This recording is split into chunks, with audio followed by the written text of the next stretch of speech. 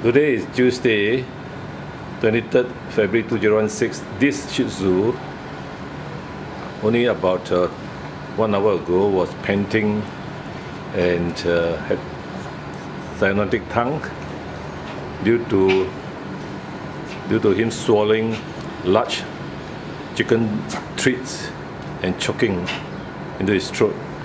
So I took an X-ray and there appeared to be some fragments of chicken feet in the throat, in the pharynx. And this was the solution. The solution I gave was to give this the IV drip with spasmogesic 1.2 ml plus rectal antibiotics, so it has to give relief to the painful throat, because when the throat is painful, when he choked, he started to pant and his tongue became purplish, cyanotic, and you could hear his panting sound earlier in the first video. And even though he drank water, he tends to throw out after drinking water because of the painful throat.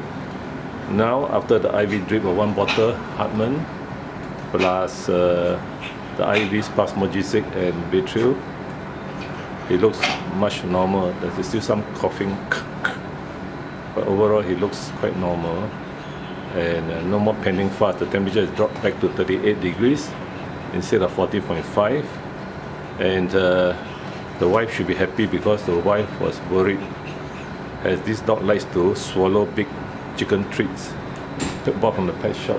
Those treats are as big as a shoe, or about as long as a finger. So the owner has to be careful, yeah. Otherwise the dog panted non-stop. It will just develop high fever and die due to the stress, heat stress, in a sense generated by panting, non-stop panting. Now you can see it's quite stable, and the drip has been taken off and it looks okay, stretch out, and he will be going home afternoon. Now it's about 2:30 p.m. He came in at 10 a.m. and there was non-stop panting, as if he had heat stress, but actually it was due to the painful throat and difficulty in breathing due to the impaction of the chicken feet fragments in the pharynx, in the throat area.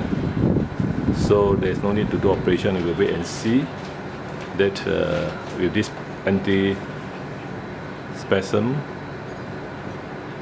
or spasmogesic, that the fragments in the throat will go into the gullet and then into the stomach, and we hope he'll recover. He'll be going home soon for observation.